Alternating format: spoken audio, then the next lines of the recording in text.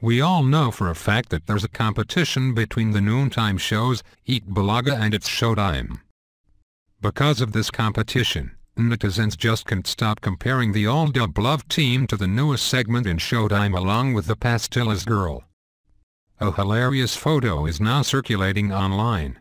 The photo shows the poster of the Attack on Titan that was edited and was changed into Attack on AlDub.